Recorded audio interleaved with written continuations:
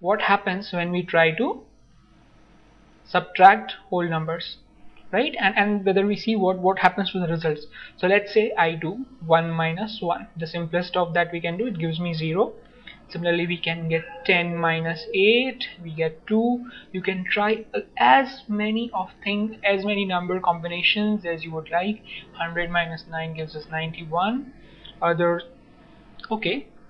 So now if we just take 3 sets here, so 1 minus 1, 0. Is 0 a whole number? The result? Yes, it is a whole number.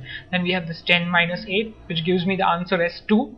Is resulting number 2 a whole number? Yes, it is a whole number. Then we have 100 minus 9, which equals to 91. Is this a whole number? Yes, it is a whole number. Okay, so now it kind of looks like that when I subtract two numbers, the resulting numbers are whole numbers. Is it really true? Let's try to take a special case in which I try to subtract 3. Okay, I try to subtract 6 out of 3. That's what 3 minus 6. Now, the answer of this would be minus 3. Now, we know the definition of a whole number is that the whole numbers start from 0, 1, 2, and so on. Now, this minus 3 is not a part of the whole number. So, what does this imply? You can try it for any other numbers. So, in fact, this will hold true for any two numbers when you are trying to subtract a larger number, in this case 6, from a smaller number. So, it can even be with, for example, you are trying to subtract 11 from 10, then in that case you get minus 1. So, in this type of scenarios where you are trying to subtract a larger number from a smaller number, the resulting number is not a whole number.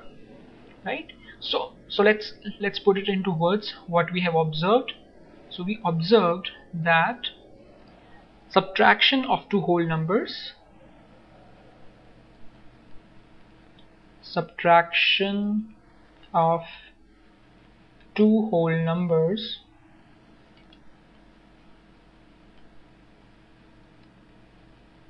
doesn't always result in another whole number. Doesn't always result in another whole number.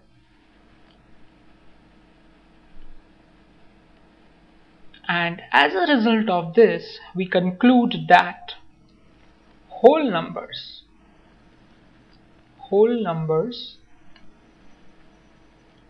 are not closed under subtraction.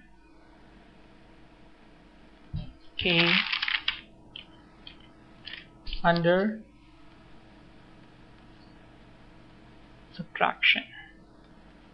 Okay, so we have just checked the closure property. Now let's just summarize. Let's put a summary. We have checked the closure property for addition and subtraction. So what is our summary? Our summary says that whole numbers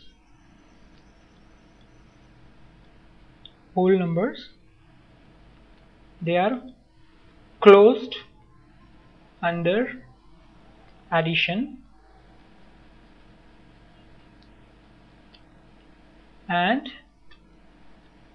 not closed under subtraction. So these are the two key things. And how did we arrive at this? Because whenever we do addition of two whole numbers, the resulting number is always a whole number, hence it is said to be closed, and that is not the case when we go for subtraction.